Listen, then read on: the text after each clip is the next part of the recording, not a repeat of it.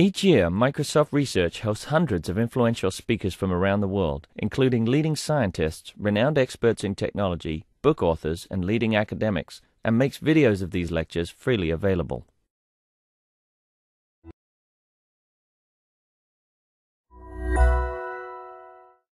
All right, welcome everybody coming out and to listen to Yuri's talk. I'm Christian Bird. I have the opportunity of hosting Yuri Brun today.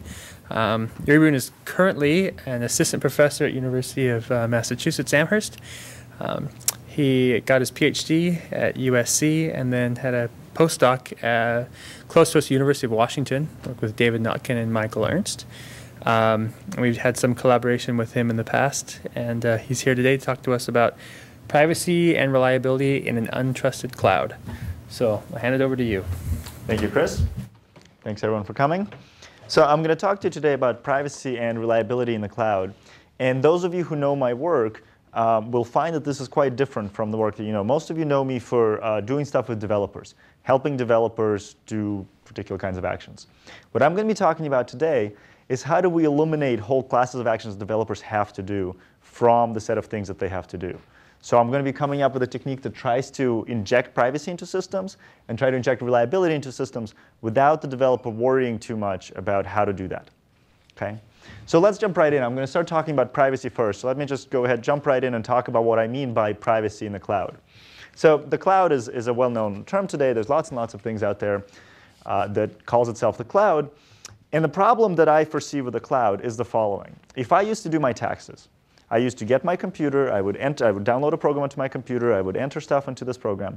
And if I wanted to make sure that nobody stole my private data, what I had to do is make sure that nobody broke into my computer and stole the data, or nobody physically stole my computer. Now today that's not the case. If I want to do the taxes, I rarely download a program to my computer. What I really do is I go to something like turbotax.com, and I enter my data into this program. And it's not stored on my computer, it's stored somewhere else out there in the cloud. Right? And so now I have to worry about two things. First, I have to worry that nobody breaks into Intuit's cloud. Intuit is the company that makes TurboTax, and steals the data. But second, I don't actually even know where these computers are. I don't know if Intuit is outsourcing this to some other cloud, and actually these computers live on Azure or somewhere else. And so what I would really like to do is I'd like to make sure that the data that I'm entering isn't known even by those computers themselves. So I would like to distribute a computation onto a cloud or onto just some large network without having those individual computers know the private data that I'm entering into the computation. Right? I'd like someone to do work for me without them knowing what they're doing. So that's the problem I'm going to try to tackle today. So there's lots of different ways that I could try to talk to you about what does privacy mean. I'm going to focus on a particular thing. Today I'm going to tell you about a technique called style. And it's a technique for privately solving computationally intensive problems. So I'm not going to look at taxes. I'm not going to look at Gmail. I'm going to start out with NP-complete problems. In particular, I'll talk about 3SAT. And I'll talk about how do we solve an instance of a 3SAT problem on the cloud without the computers on the cloud knowing that input, knowing the particular formula that I want to solve. And in particular, this is an even harder problem than taxes, because there's a very small input. Right? There's not just hard. I see some nods in the audience. It's not just harder because it's NP hard. It's harder from the point of view of privacy as well. So there's a very small input, and a lot of computation has to happen on that input. And I'm going to try to keep that input private, despite the fact, in taxes, maybe you have to add a number somewhere and then never deal with that number again. It might be easier to keep it private. So the hope is that if you can do it for NP-complete problems, you can expand it to a much wider range of problems. All right, so how are we going to do this? Well, it turns out this is a hard problem. And in fact, there's lots of people working on this problem. Those of you in the audience who are familiar with homomorphic encryption, it tries to solve exactly the same problem I'm trying to solve. The idea is you have lots of computers. You want to distribute a computation onto computers without them knowing what they're doing and give you back an answer that you can actually use, but they don't know what the answer is. So I'm going to make a circumvent the problems that people have identified. So in particular, Childs in 2005 has proven that for certain kind of problem, it's actually not possible to get help from somebody else without telling them what the problem is and what your input is. Right? And he showed that for NP-complete problems. So how am I going to get around it? This is what I'm doing. I'm going to take a problem, and I'm going to distribute it into lots and lots of computers. Now, it's going to be the case that if you look at all the computers, if you were to compromise all the computers, altogether, they're going to know my data. But if I look at any one computer, or if I look at any several computers, and I'll show you later that as long as I don't control up to half of the network, it's very hard to reconstruct the whole input. Right? So that's how I'm circumventing these hardness proofs from before, is that it is the case that the whole cloud is going to know my data. But if you look at reasonably large chunks of the cloud, they won't. And so it provides these guarantees. Right, so in particular, I'll come back to homomorphic encryption later in the talk, but in particular, the distinction is that the privacy guarantees are weaker than with homomorphic encryption, because the entire entity would know the computation. But it's a systems approach. It is a much more efficient approach than homomorphic encryption is today. Now, I think very highly of homomorphic encryption, and I think that a decade from now, we'll all be using it, hopefully. But today, this is a much more efficient approach. All right, so how do we get there? What we're going to do is I'm going to take a computation, and I'm going to divide it into its very basic, very elemental pieces. We'll talk about how you do that. And then I'm going to take these pieces, the subcomputations, and distribute them in a smart way on the network so that they all sort of self-assemble, self-compute, and everything comes together, and out pops the answer for you. Right? That's the high-level approach. So in order to do that, I'm going to need to describe to you a theoretical model of how do you take a problem and separate it onto little pieces. So let's talk about a particular theoretical model. So here's an example of a model. You need an input to this computation, and I'll talk about each one of these pieces on the next few slides. You need an input that you can encode in some way. And I'm going to encode things using these tiles, these little squares with labels on them. You can think of them kind of like cellular automata. And then you need a program that in some way acts on the input. So here's a program that happens for addition. Again, I'll talk about that in a second. And then in this view of computation I'm talking about, you take an input that encodes your input. You take a program. You mix them together. There's lots and lots of copies of this program. And these little pieces are going to self-assemble and somehow build up a large, what I call crystal, an assembly of these tiles that encodes the answer. So that's what it means to compute. OK, so let's go through this in detail, this example, so you understand what I'm talking about. So first of all, I want to talk about the program. The program for addition, here's an example of a program. This is the hard part. This is the part you have to write using tiles to perform the particular calculation that you're interested in. So this program is for addition. And we don't have to understand too much of how this works, but you can sort of see that each one of these tiles encodes information, encodes bits. There's zeros, there's ones. So I'm going to give you a little bit of a hint as to how this works. Each one of these tiles is a 1-bit full adder. So this tile right here, it's adding 0 and 0 and 0. And it's coming up with the answer is 0. And the carry bit is 0. I mean, not very interesting. If we take a look at one of these guys, it's adding 1 and 0 and 1. And in binary, 1 plus 1 plus 0 is 0 with a carry bit of 1. OK, so we'll see how this comes together in the future. Let's take a look at what we're going to do with these tiles. Let's take a look at an input. So suppose I want to add 10 and 11. So let's encode 10 in binary. That's 1, 0, 1, 0. And 11 in binary, 1, 0, 1, 1. You build something like this. This is an input to the computation. So here's 1, 0, 1, 0, the 10 encoded on top. Here's a 1, 0, 1, 1 encoded on the bottom. And now what's going to happen is we're going to look through this program. And these tiles are going to attach under certain rules. Here, the rule is whenever a tile matches on 3 sides with this crystal, with this growing assembly, it will attach.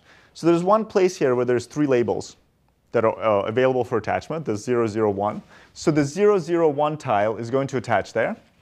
Right, we've thrown it in here.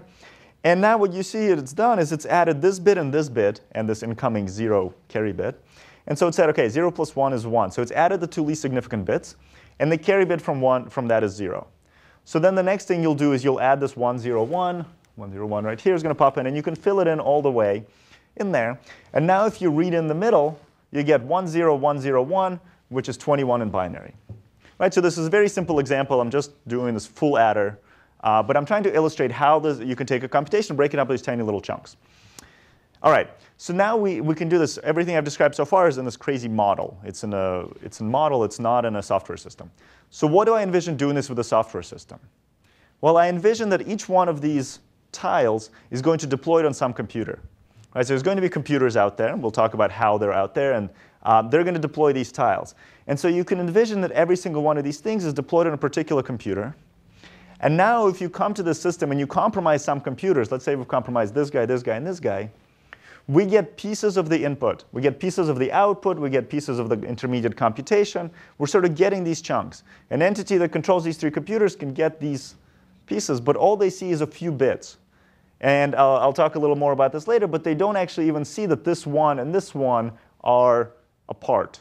So all they know is that they're not connected. They know these guys are connected. They can connect pieces that are directly connected, but as soon as there's a disconnect, you can't piece it back together. So in order to regain the whole input, you have to piece together through, maybe you have multiple copies of this addition going on at once, you have to piece together all the pieces. So that's where the hardness is going to come from. Okay? So this is a very high-level intuition. Now, so far I've been talking about addition. The same thing you do with addition, you can do with more complex problems. Right? Addition was just for explanation purposes. So with addition, you take a way to encode the input, and you can build something that will automatically find the answer for you. You can do the same thing with satisfiability. So here's a system that solves 3-SAT. Now, this is way too small to read, so you don't need to read that. And I'm not actually going to focus today on how the 3-SAT tile system works. I want to focus today on how the software system that distributes it works. But I encourage you to take a look at the natural computing paper if you want to see how this works. But the idea is you encode the 3-SAT formula using these tiles. And then there's a program. It's very similar to the addition program that I've written. Instead of 8 different tile types that addition had, it has 64 different tile types. And so then these tile types can come in, and they attach, and they grow, and they find the right answer to the problem. Now, this is an NP-complete problem. And something that's important to understand is I'm not trying to solve NP-complete problems in polynomial time. All I'm doing is I'm trying to put NP-complete problems out on the cloud to solve them faster, but I'm not looking for polynomial time algorithms. So this algorithm is non-deterministic. It's going to guess an assignment. It's not the dumbest non-deterministic algorithm. It's not going to guess 2 to the n assignments. It does 1.7 something, something, something to the nth assignments because it makes some smart choices along the way, and it can prune things along the way. So tiles are Turing universal. You can implement any algorithm you want using tiles, but that's really the hard part of the approach. And what I'm trying to talk to you about today is, let's say we go through the trouble of implementing our code, and there's actually, you can compile it. You don't have to actually write with tiles. But let's say we go through the trouble of converting our programs to this crazy tile assembly mode. If we do that, what can we get out of it? Right? And the answer is privacy. But it's at the cost of efficiency, at the cost of a couple of other things. So that's what we're trying to compare. All right. So the same thing that happens in addition, you can do with NP-complete computation. You encode the input. You have to make lots of copies of the input now because it's non-deterministic. And then each one of these assemblies kind of grows. I'll show you the process of that happening. And then eventually, there's this black tile in the corner. If the black tile attaches, that indicates that it's found the answer. It's found a particular assignment that will lead to the satisfiability of this formula. If the assembly can also get stuck somewhere in the way, and if it gets stuck, then the black tile will never attach to that assembly. And that's going to happen to most assemblies. Right? There's only a few special ones that find the answer. OK, so how does this process actually work? When we're dealing with computers, the idea is the first thing you do is you go up to a network, and you want to make this network deploy your style computation.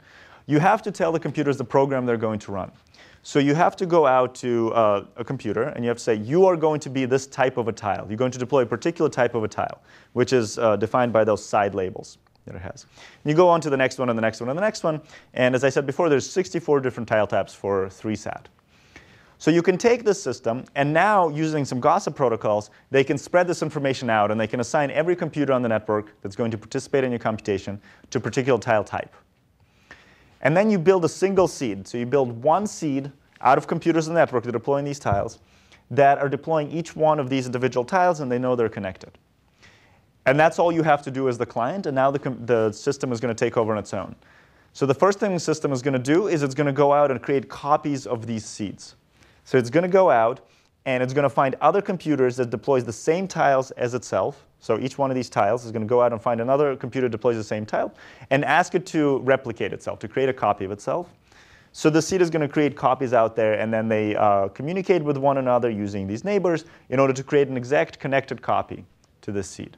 Right? So this isn't too tricky. You probably believe me if I said that if I have an assembly of computers that know about their neighbors, they can go out and they can create a copy of another set of computers that are going to look just like them. OK, once you have each one of these assemblies built, they're going to start growing. So each one, without waiting for others to finish, is going to start growing. And under particular conditions, in this corner here, these two tiles are going to say, we need a neighbor. We don't have a neighbor. We have a couple of exposed sides here. We need a neighbor. So they're going to start querying nodes on the network to see whether or not they can attach. And when they do this querying, they're going to use secure multi-party computation protocols, so Yow's Garble protocol. And the idea here is that when this node, when this tile tries to attach, it's going to learn only two things. It's going to, well, one thing. It's either going to learn that it can attach there or that it cannot attach there. So it matches on the sides or it doesn't. It's not going to learn any of those bits of data that's stored within each one of the tiles. All right, so you only learn the interfaces. And that's how you prevent information from spreading. OK, so maybe this guy doesn't fit. It'll ask somebody else. Somebody else does fit. There's an intricate algorithm in there to make sure that you don't end up asking too many nodes. You can pretty quickly find out whether anyone fits or not. And so once the nodes start fitting, this assembly is going to start growing. And so there's multiple levels of parallelism in the system. First, there's lots and lots of these copies of these assemblies going in parallel, and those can be completely independent. And second of all, each one of these little growth places, each time you have a step, you can have a tile trying to attach there as well. So lots of these things can happen in parallel. And then once this crystal grows, once you get to the end, so some lucky crystal will get one of these black checkmark tiles, and then that tile can contact back to the client and say, hey, I found the answer. And the idea of this, if you think about it, there's lots of these inputs that are going in parallel. And most of them are not finding the right answer. And the hard part about this problem is fishing out the one that is finding the right answer. This assembly here is encoding precisely the answer to your problem, precisely what the 3-sat assignment is to satisfy the formula. So once you get the right one with the right authentication, you can go, the client can go and they can find out what the assignment was. With some NP-complete problems, all you really care about is whether something is satisfiable or not. It's sort of a binary decision. So then you don't even have to disassemble this crystal. You just get that bit. Yes?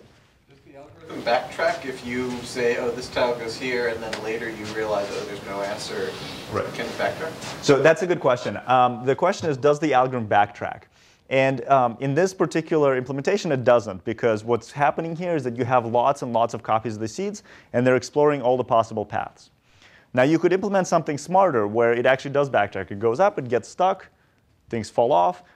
There's some implementations of system like this, not in computers, but actually in DNA, where it does precisely that. But for this purposes, I didn't bother. I just sort of created lots and lots of copies, and they're all exploring different paths. And the goal here isn't efficiency. And we'll see that in later slides, that the system is not super efficient. Turns out it's efficient enough to be used today for some purposes. But the key is that you can actually get really good privacy. And this is kind of a proof of concept of that sense. All right. So this is how you report the answer to the client. So what I'd like to do now is I've tried to give you some intuition about how the system works. I really want to talk about a copy of the system that I actually built and talk about some empirical evidence of empirical evaluation of that system. Before we get to the empirical parts, first I want to talk about where does the privacy come from? Why is it hard to break the data, to crack the data in the system? All right, so let's talk about the formal proofs of privacy. Before we get to the formal proofs, pretty graph. So for 3 different sizes of problems, for a 20-bit, a 38-bit, and a 56-bit input, what I'm showing here is as the fraction of the network you can compromise increases, so here you've compromised half of the network, what's the probability that you can crack the data? And so there's a few things to notice on here. One is that the bigger your problem is, the harder it is to reconstruct all the data. Right? And that's a good thing. You want that, because for small toy problems, maybe it's easy to reconstruct all the data. But as soon as the problem gets into some real space where it's a meaty problem, it actually becomes harder to reconstruct the data. Another thing to notice is that as you come over here towards 1/2, if you compromise half of the network, there is, asymptotically, you get 1 over E, 1 minus 1 over E, or a 63% chance of being able to get the data out of the system. Right, so that's not very good. I wouldn't be happy if my taxes had a 63% chance of being hacked. But as soon as you push over here to the 0.2 or 0.1, so 10%, let's say, if the network is compromised, the probability of hacking the data is very low. So if you have a 56-bit input at 10%, you're getting 10 to the negative 40th, roughly, probability, so very low. Right? And that's the exponential drop-off that you want. So let's take a look at where these graphs come from. So first of all, what is my threat model? In this threat model, I assume Byzantine nodes that are trying to actively collude with one another in order to figure out the private data. And so you can figure out the probability they can collect enough pieces of all the different inputs that are floating around to put back together your entire input. And so there's 3 arguments here. There's the fraction of the network you've compromised. there's the size of your input. The larger your input, the harder it is to put together. But because this is an NP-complete problem, the larger your input, the more seeds you'll need, the more copies of the input will you need. And in fact, that number is exponential in the size of your input. So you get this kind of ugly, well, it's a very pretty formula, but it's a very ugly interaction. You get this fraction here that's being exponentially pushed down by the size of your input, but then it's being doubly exponentially pushed up in the number of inputs that you can collect different pieces from. And so in the end result, what you get is that graph that you saw. It's best, I think, shown with an example. If you have a teragrid, a 100,000 machine network, and somebody has compromised 12,500 machines of that network, and you deploy, what am I using here, a 17 variable formula, so a pretty small 3-sat formula, what you have is 1 in 10 billion chance that somebody can crack your input. And remember, as the formula becomes bigger, it becomes harder and harder to reconstruct that input. OK, so that's what I wanted to say about privacy. Let's talk about, can the system actually run? So I've built a version of the system. It's called Mahjong. It's available for download. It's open source. I encourage you guys to use it if you'd like. It's actually reasonably small. It's built on top of Prism MW, which is this middleware platform that takes care of all the network communication. And really, all that Mahjong does is it imposes the rules for when things can and cannot attach. So it's only about 3,000 lines of Java code. The input to the system is an NP-complete problem instance. And it compiles that NP-complete problem instance down to a distributed system that you can now take and put on computers. And it'll run, it'll provide an answer for you to solve that problem instance. Right? So in particular, it's limited right now to NP-complete problems because it translates them using a polynomial time encoding into either 3-sat or subset sum, which are two programs for which I've written tile systems. And the key idea here is that when somebody wants to use the system, they never have to worry about tiles. Tiles are an underlying thing, just like assembly is, that the developer doesn't need to worry about. I'd like to provide for them a system that they can use if they want to prove the properties, the privacy properties of the system. Sure, they need to understand tiles. But if all they want to do is deploy a system privately, they don't need to worry about tiles. It's an automated compilation procedure that does it for you. All right, so I use this system to run it on 3 different networks. I have an 11-node private cluster. So imagine a graduate student in a room with 11 computers he set up. That was me a few years ago. I also have an 186-node USC high-performance computing cluster. So this is 186 computers that are all in Los Angeles. But there are 2 different locations in Los Angeles, and they're pretty homogeneous. And then there's also an 100-node Planet Lab subset. So Planet Lab is about 1,000 machines. I have about 100 of those machines. So Planet Lab is this globally distributed system. There's computers all over the place. Different organizations can contribute 2 or 3 computers to it for the rights to be able to use some of these computers to run as a test bed. Right. So Planet Lab is actually not an ideal resource for this particular computation because Planet Lab is not computation intensive. There's lots and lots of experiments running on it. It's very overloaded. So Planet Lab is really for measuring the reality of the internet's communication overhead and things like that. But I think that for us, for me, it's really served as sort of this is the limiting factor. This is pushing style to the limit, where you're using computers. Some of them are overloaded and doing other things, and some of them are faulty and might be running viruses. So I think it was a good evaluation from that point of view. All right, so what did I do with this? I wanted to show 2 things, to demonstrate 2 things by using these systems. The first I wanted to show is that the system can actually be used, because I'll show you something in a second that fundamentally you should all be thinking this is going to be way too slow. Right? And then the second thing I wanted to show you is about scalability. So why is this going to be way too slow? Well, it's going to be way too slow because I'm taking things like, instead of even just adding 2 ints, I'm splitting it up into individual bits, and I'm taking things that normally happen within gates within your CPU, and I'm moving them to the network. Right? Grossly slow, 100 to 1,000 times slower. In fact, probably even this is an underestimate. Network communication is much slower than things happening inside the CPU. So this is the right intuition, but it actually turns out that it's the right intuition for the wrong problem. The reason why this kind of slowdown doesn't affect style is the difference between throughput and latency.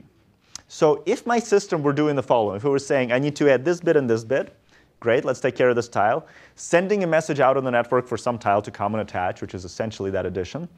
And then waiting for that message to come back. When the message comes back saying, great, you're attached, let's go on to the next bit. If it were doing that, then in fact, this would be the right intuition. But it's not doing that. we're dealing with these very large computations with lots and lots of tiles. So my system never sits there and waits for communication.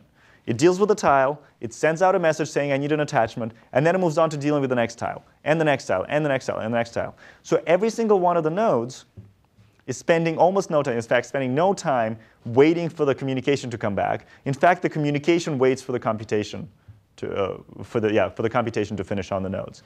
So in particular, this is somewhere where dealing with NP-complete problems helps me. There's just so much computation that you never end up waiting for the communication. OK, so this is a nice little story that I told you, but I can actually verify this empirically. So what I did is I took an 11-node subset of the 3 networks, the private cluster with very low latency, the HPCC cluster, and the Planet Lab cluster. And I solved 2 different size problems on them, the small one and a larger one. And you can see that there's never more than 6% deviation from the mean. So, well, I can tell you it's 6%. But the times, despite the fact that Planet Lab has way bigger lag, the time doesn't change very much in the amount of time it takes to compute to solve the problem.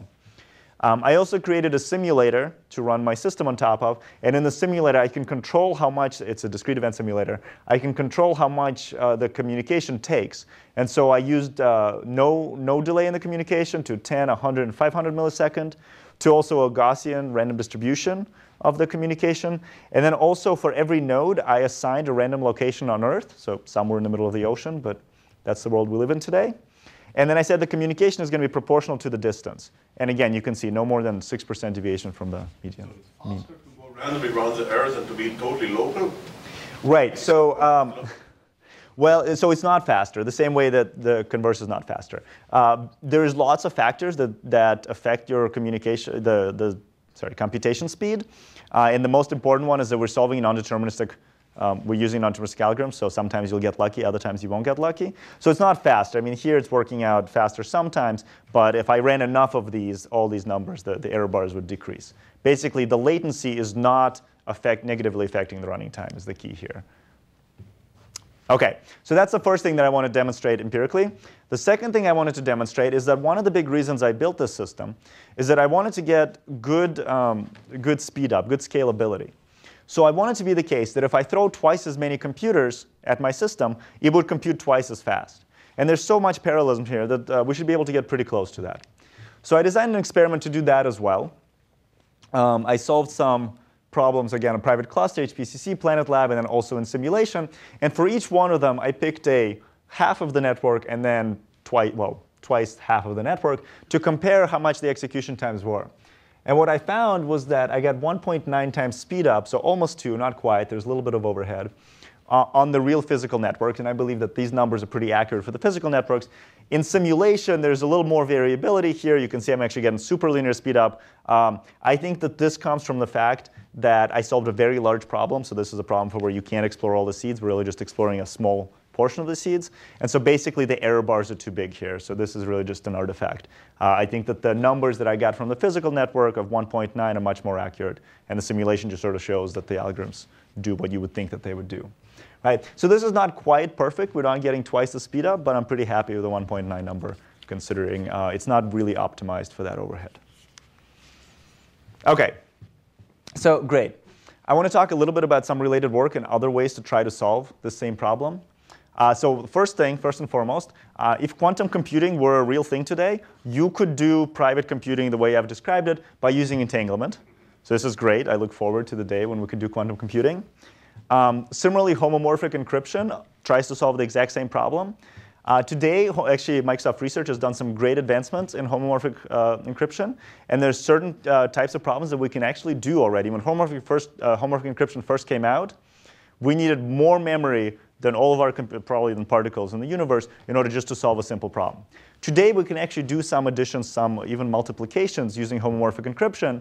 But I'm really trying to target much larger problems that today are not possible with homomorphic encryption. So I fully believe that decade, maybe sooner, if we're lucky, we can use homomorphic encryption. But for now, I'm taking a systems approach to trying to solve the same problem that's actually usable today. There's lots of work out there on trying to distribute computation in a non-private way. And this work is complementary to mine because you can actually take these approaches and you can compile them down into style, and you will be trading off efficiency for privacy. So you'll be getting a private system out Some of them are trickier than others, but it's complementary in that sense. There's lots of work on how to make systems fault tolerant, and I'll actually get to that next. We'll get to the reliable part of the cloud. And then there's also lots and lots of work out there on how to do private storage and private access to data on the cloud. And of course, the big difference here is that you could, for example, encrypt your data, but you can't then compute on it. You have to decrypt it to compute on it. And I'm really trying to get the cloud to compute on the data, produce something useful for me without telling them what you're doing. OK, so what I told you about in the first half of the talk is about style. It's this kind of crazy idea that we're going to get privacy through distribution. By distributing the problem, that's where we're going to get privacy from. And I've shown that this is actually possible. It's not very efficient, but it's actually possible to do. And I can give you a specific number. So in my not optimized prototype, it costs about 4,000 times more to solve the problem using style than on a single machine. So what that means is if I have, it's roughly the cost of owning one machine, I could do it just as fast by owning 4,000 cloud machines, right? So that's a big difference. It's probably not, financially doesn't make sense to do that right now. But I believe that about half of that, or I should say the square root of that, about a factor of 20, is because of inefficiencies in the prototype that I've built. And then the other square root of that has to do with the fundamental cost of doing privacy by distribution. Right? So basically, the prototype can be increased quite a bit. And even with this 4,000 number, there's still places where people would want to use it. Microsoft has tons of computers that are internal to the company that are not being used at night. They may want to run something on them, but they may not trust those individual computers to not have spamware or something installed on them. So they may need to do it in a private way. So there's places. And in particular, what I think about this as is this is a bound. This has shown an upper bound of we can do privacy through distribution by doing it this way, by doing it through style. Right? We can try to improve on it. We can try to build more efficient systems. This is orders and orders of magnitude more efficient than homomorphic encryption already is. But it's a very different approach. All right, so I'll refer you to a couple of papers, one from ICDCS from last year, and one from Transactions Dependable Secure Computing, if you want more information. OK, so I want to shift gears a little bit right now, and I want to talk a little bit about how do we make systems not just private, but reliable. How do we take a system and try to make it more reliable without the developer having to worry about it? So I'm going to start out by asking you a couple of questions. So the first question is, let's say I want to compute some very simple function. I want to compute what 3 plus 5 is. And I can ask you guys in the audience, but let's say some of you are Byzantine, some of you are mean, or maybe some of you are just faulty, and you may not give me the right answer. Thank you. Yes, that is a good example. So let's say that there's a 70% chance that if I ask any one of you, you'll give me the right answer. But that 70% is not enough for me. So what's a good way for me to bring up that reliability? Ask us multiple times or more or less. Right. Ask multiple. Ask 3 of you and have you vote. Or ask 5 of you and have you vote. Right. That's one possibility. OK, let me ask you a separate question. Let's say that I would like to send a message to Chris. And in sending this message to Chris, the channel among which I'm going to send it is noisy. So let's say about 30% of the bits get flipped. So how can I send a message to Chris? Send it a bunch of times. Send it a bunch of times. Does anyone have another idea? So we know a lot about, from information theory about sending messages. We could do things like he could send me an acknowledgement. We could encode our message in a smart way such that what we get back such that we can correct errors or at least detect errors. And it's not sending the message multiple ways. We could send the message multiple ways, but that's not very efficient. So the question I want to ask is, if we know, in fact, there's lots of theory out there on how to optimally send a message so that you're squeezing as much information as you can out of every non-noisy bit. So if that's what we do for sending information, why don't we do the same thing for computation? Can we improve our computational channel, if you will, of the cloud so that you're getting as much reliability as you can out of it? So it turns out you can. Here's the model that I'm going to be talking about. You have a pool of computers. The computers can be Byzantine. So the computers can be actively trying to collude and break your computation, but not all of them. But the fraction and the identity of the nodes that are Byzantine is unknown to me. And in fact, it can change. Computers can join. Computers can leave. They can become Byzantine. They can become reliable again. All of that is unknown to me. All I know is that some fraction of them is faulty. And my goal is to build a technique called smart redundancy. So I'm going to try to use redundancy. And that redundancy is going to try to maximize the task reliability given a particular cost. So basically, let me say that I'm willing to spend 3 times the resources for my computation of just doing it once, but I'd like better than 70% reliability from adding 3 plus 5. What's the best way to do that? What's the best way to be willing to spend 3 times of resources to get as much reliability as I possibly can? All right, so let's spend a minute on looking at what kinds of systems this would actually be applicable to. So there's lots and lots of systems that need this kind of reliability. MapReduce systems that have lots of individual subtasks. There's not anything, but most things built using the Globus toolkit can benefit from this kind of work. And then there's a series of Boeing systems. So these are things like folding at home, SETI at home. All of these systems have lots of individual tasks that can happen in almost arbitrary orders, not quite arbitrary, but almost arbitrary order. And so anything that has tasks like this that can be repeated multiple times to improve reliability and can be reordered will benefit from my technique. And there's a whole other class of techniques that's very different from the ones we normally think about, but they're actually even more important. They're crowdsourcing techniques. Things like reCAPTCHA or Folded, which is a protein folding game, which has led to some advances in cancer treatments. There's software verification techniques out there. There's techniques on involving humans in everyday programs and things like that. So this is an interesting area because the resources here are even more expensive. The humans are the resources, and they're unreliable. They might even be Byzantine, and they may be trying to break my computation. But because their resources are so expensive, we definitely want to squeeze out as much reliability as we can out of that unreliable channel. But all right, so these are the applications. Let's get back to how I'm actually going to do the reliability. So let's start with something very simple. This is the voting redundancy. This is what happens when I just ask 3 or 5 of you to vote on the answer. And for now, we're going to assume that we know the average node reliability. Let's say that the node reliability is 70%. So if I ask a single node, I get 70% reliability. And let's say I'm trying to hit a system reliability of 97%. That's my target. So, OK, if I ask 3 nodes, we can compute the probability that we'll get a reliable answer. Right? And that probability is 1 minus the probability that all 3 nodes failed, or were Byzantine, minus the probability that 2 of the nodes failed. And there's 3 different ways in which that can happen. And so we get an 84% chance probability, 84% confidence in the answer if we ask 3 nodes and then have them vote. In order to get to 97% reliability, we're going to have to ask 19 nodes. Right? So we have to pay a cost of 19, a factor of 19, in order to get to the desired reliability. Right? So that's our baseline. That's what we're trying to beat. It turns out we can beat that by quite a bit. OK, so let's talk about smart redundancy. Here's the flowchart of how smart redundancy works. It takes a computation, and it says, let's assume the best case. Let's assume the best possible thing is going to happen. And if that best thing happens, how many jobs do we need to distribute? I'll explain this with an example on the next slide. But how many jobs do I need to distribute in the best possible case? OK, so we compute that number. We go and we actually deploy that many computations. And then we find out how close to the best case are we? How close is reality to the best case? And if the reality is the best case, then great. We've achieved our desired reliability. We're done.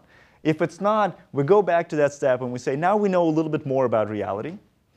Let's readjust our expectations. Let's say, how many more jobs do we need to deploy in order to achieve, in the now known best case, in order to achieve the desired reliability? So the main idea here is that you only deploy jobs if you definitely know you're going to need them. You never deploy a job if it's possible that it will contribute or maybe it won't contribute. So let's take a look at this with an example. I'm going to need to throw up some numbers here on the right for us to use this example. We already know what happens if we ask 1 node and it returns an answer to us. We are 70% certain in that answer. And what happens if we ask 2 nodes? If we ask 2 nodes and they both return the same answer to us, right, so we got 2 of sort of one answer and 0 of the other agreeing answers, then we have an 84% chance of getting the right answer. Right? If we ask 3 nodes, we're even higher. If we ask 3 nodes and they all give us the same answer, we're at 93% chance. All right, this is great. But now let's look at some disagreements. What happens if I ask 4 nodes and 3 of them give me one answer and another one gives me another answer? Well, that's going to undermine our probability. So you can calculate that probability and you get 84% chance. So let me dive into this formula just a tiny bit. How do you calculate this probability? What you look at is what's the probability that it's that 70% thing happened 3 times, and the 30% thing happened once, divided by that same probability that it's the 70 thing happened 3 times and 30 happened once, times the probability plus the probability that the 30% thing happened 3 times and the 70% thing happened once. So how likely is it that you got 3 bad nodes and 1 good node to get this answer? So that's how you can compute this. Let me throw out some more numbers here. If you ask 4 nodes and they all give you the agreeing answer, then you're in this magical 97% reliability that you wanted. Right? So this is the best case. We'll come back to this. If you ask 5 and you got a 4-1 split, then we're back down to 93%. 5-1 also happens to give us this 97% reliability. OK, so we're just going to use these numbers to try to figure out how this technique is going to work. So let me throw back up this flowchart that we saw before. So the first thing we do is we start up here and we say, in the best case, what do we need to do to get the reliability we're looking for? Well, the best case is we deploy 4 jobs and they all come back with the same answer, and that gives us 97% reliability. So that's what we'll do. We'll deploy 4 jobs. That's our best case. Now we deploy the 4 jobs and they go out there, and let's say we get a 3-1 split back. So we weren't in the best possible case. But now we know where we stand. We haven't achieved the desired reliability, so we loop back around and we say, given the fact that we've seen 3 of one answer and 1 of another answer, how many more jobs do we need to deploy in the best case? So the best case here is that we'll ask 2 more nodes. They'll both give us an answer that agrees with the 3, and we'll get this 5-1 split that gets us to 97%. So great, let's do that. We'll deploy 2 more nodes. There it is. We'll deploy 2 more jobs. And if they come back to us, and let's say in this case we get lucky, we get a 5-1 split, we're done. We've reached the reliability we wanted, the confidence in our answer that we wanted. And we've spent 6 times the resources rather than 19. Right? Now, of course, this is just an example execution. I'll show you the expected value in just a minute. OK, so that's basically how the technique works. So what I'd like to do right now is I'd like to take a quick aside to talk about something interesting. So here, I've been talking about knowing these probabilities, knowing that the network overall is 70% reliable. But it actually turns out that you don't need that. You can run this kind of computation without having any idea how reliable the nodes are. So the basic idea, as I said already, with smart redundancy, is that you assume the best case, and you ask the minimum number of nodes, and you only ask more nodes after you learn how much reality differs from the best case. So nowhere in here does it say that you need to actually know how much your confidence is. All you're trying to do is you're trying to improve the confidence as much as possible given some set of resources. So here's how you do that. We're going to play a game, a fake game, a virtual game. There's going to be 2 rooms. And what I'm going to do at the end of this, after I describe the rules, is I'm going to ask you guys to vote. Which room would you rather be in? So in each room, you will get to make a bet, a virtual bet. Right? And so basically the difference is, do you get more information from what you know in room 1, or do you get more information from what you know in room 2 to make this bet? OK, so let me describe the rooms for you. So in room 1, we're going to take a 30-70 bias coin. So it either comes up heads 70% of the time, or it comes up tails 70% of the time, but we don't know which. We just know it's 70-30. And I'm going to flip this coin 4 times, and I'm going to get 4 heads and 0 tails. And then the bet that you're going to make is whether it's a 70-30 heads-tails or tails-heads coin. So what's the more likely thing? Right? So presumably you would guess that heads is more likely since we got 4 and 0. But you have some amount of certainty that that's the case after seeing 4 flips. Now in room number 2, we're going to do something very similar. We're going to take another 70-30 coin. Again, we don't know whether it's heads or tails 70%. We're going to flip it 1,004 times. And we're going to get a 504 heads and 500 tails split. And again, you're going to be asked to make a bet, whether it's a 70% heads or 70% tails coin. So let's vote. Who would rather be in room number 1 to make this bet? I'm seeing 4 hands. OK, good. You guys split up down the middle. Who wants to be in room number 2? Nobody wants to be in room number 2. Does anyone have any other answers? So incredibly unlikely. Room 2 will only exist in with probability 1 in 10 to the 100 to the whatever. I don't. That's right. That's right. 10 to the 100. OK, so room 2 may not exist, and therefore you don't want to be there. That's exactly right. You expect to get a roughly 700-300 split, but you're getting this really crazy split. So let's take a look at the probability that this is a head coin versus a tail coin, a head favoring versus a head favoring coin. You can write down this whole formula. It is the number of different ways that you can pick out 504 out of 1,004, times the fact that it's the 0.7% thing, so it's the heads that happen 504 times and tails that happen 500 times, divided by that same probability times flipping it. So it's the heads that was 0.3% of the time, and yet that came up 504 times. and the probability that it was the tails that comes up 70% of the time and yet happened 500 times. Right? So this is it's a very small number, as you mentioned. So here's this probability. But we can notice that there's a bunch of things here we can cross out. So all of these guys are the same, so we can cancel them out. And there's a lot of these 0.3s to the 500. Wait. Someone said? 1,004 over 500? This is a binomial coefficient. This is 1,004 choose 500. All right.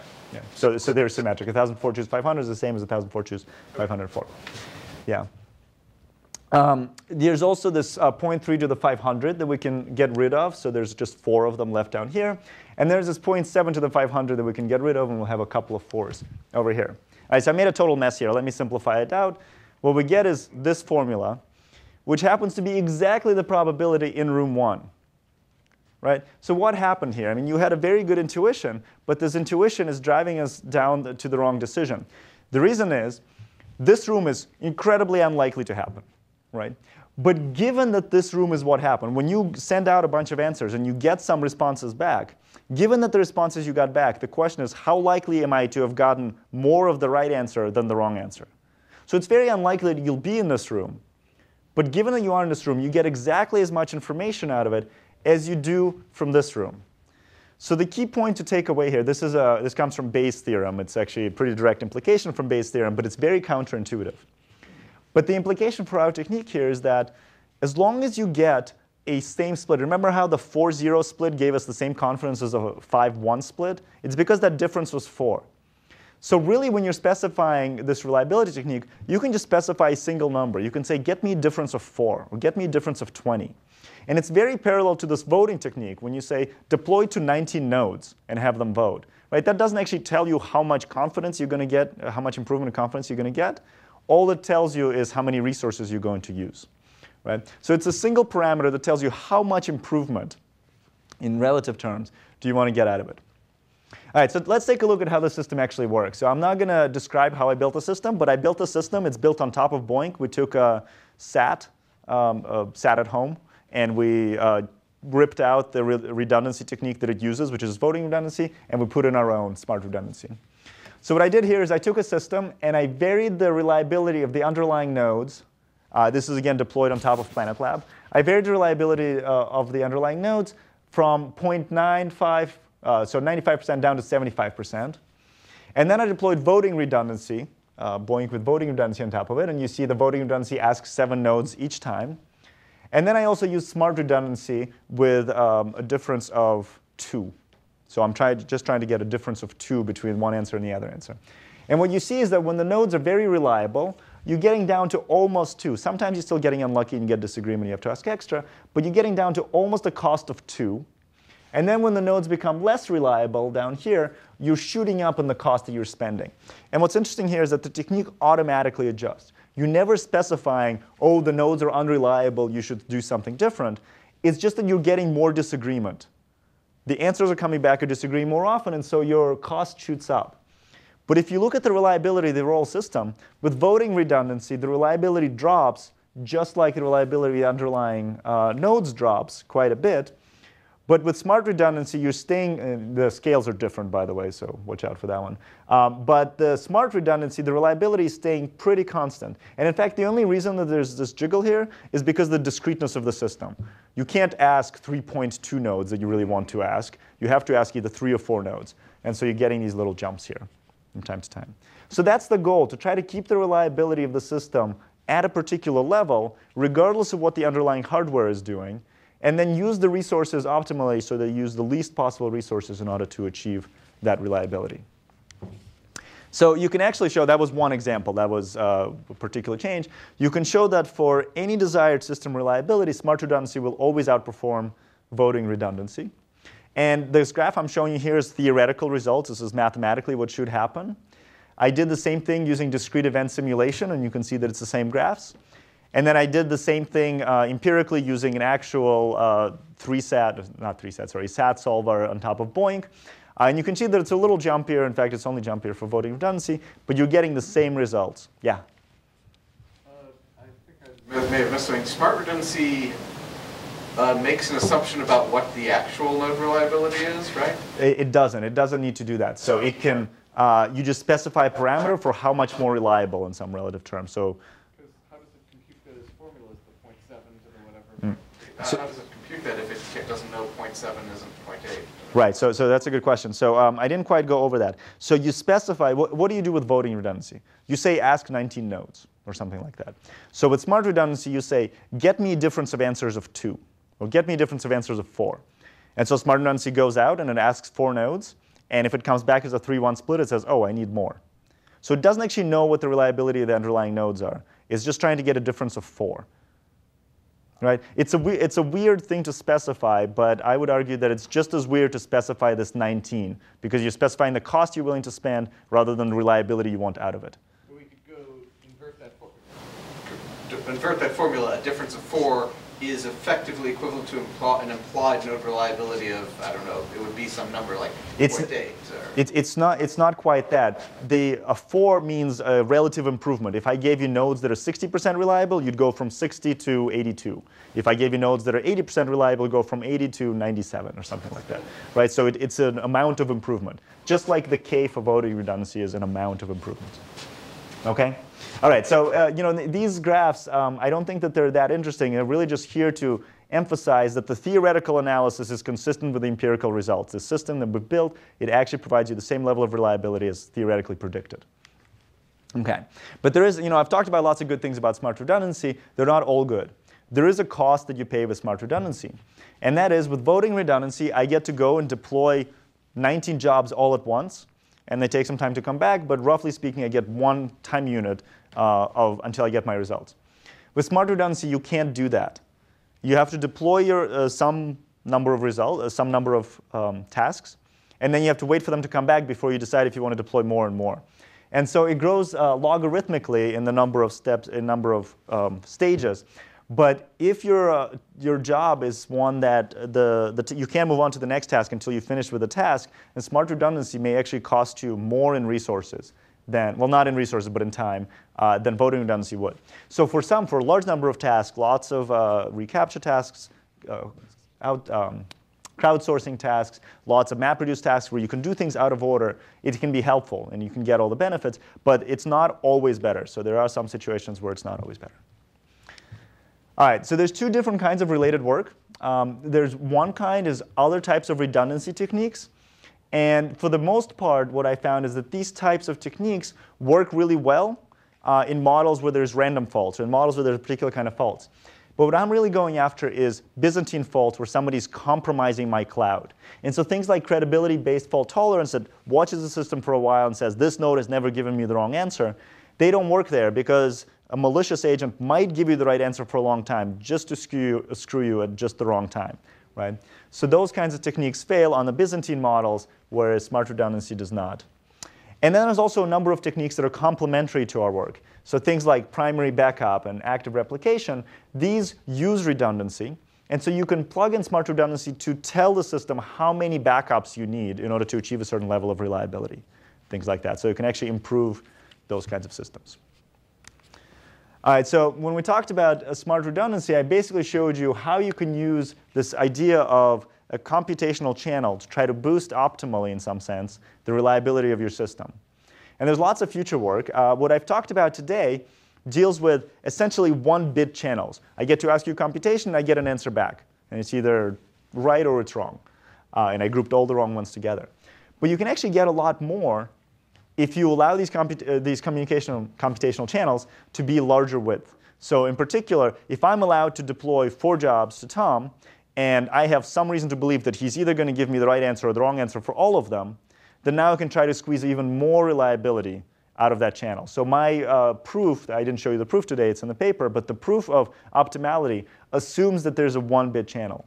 If you're allowed to send multiple jobs to a node and assume correlation between their answers, you can actually be even more optimal, even more reliability out. There's also lots of things that can be done with using the history to improve. So now we're assuming non-Byzantine models, but you can be even better at using the resources.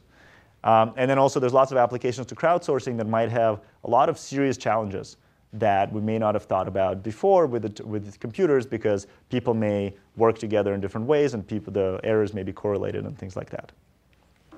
Are there any questions? I made you guys answer questions. It's only fair.